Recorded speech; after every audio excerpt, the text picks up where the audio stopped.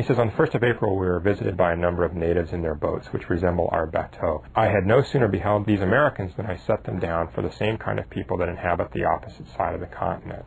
They are rather above the middle stature, copper-colored, and of an athletic make. They have long black hair, which they generally wear in a club on the top of the head. They fill it when dressed with oil paint and the down of birds. They also paint their faces with red, blue, and white colors, but from whence they had them or how they were prepared they would not inform us, nor could we tell. Their clothing generally consists of skins, but they have two other sorts of garments. The one is made of the inner rind of some sort of bark twisted and united together like the woof of our coarse clothes. The other very strongly resembles the New Zealand togo and is also principally made with the hair of their dogs, which are mostly white and of the domestic kind. In their manners they resemble the other aborigines of North America. They are bold and ferocious, sly and reserved, not easily provoked but revengeful. We saw no signs of religion or worship among them, and if they sacrifice, it is to the God of liberty. What's most striking in this is how he is using familiar categories to try and understand this other population. He actually had many encounters with Native Americans in Connecticut and New Hampshire, where he grew up and was interested in these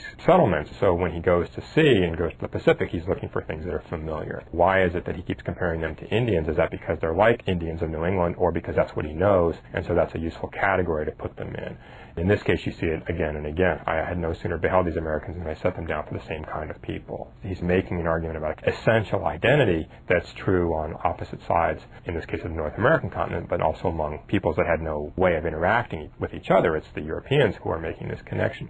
The descriptions of clothing and appearance are very common in travel narratives. They often have very good descriptions of what people are wearing, what they eat, how they look, what kind of decorations are on their clothes, in their hair. That, again, is often done because travelers often feel an obligation to recreate what they're seeing for their audience, and it sells books.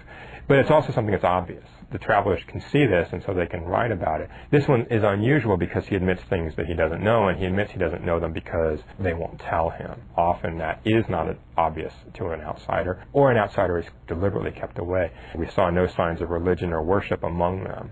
Does that mean they have no religion, or does that mean that they don't want an outsider observing? The fact that he puts it in those ways, we saw no signs, rather than saying they don't have a religion. In some ways it's more common for travelers to think if they don't see a sign of religion that there is no religion. Clearly here he's projecting onto this population. They are bold and ferocious, sly and reserved, not easily provoked but revengeful.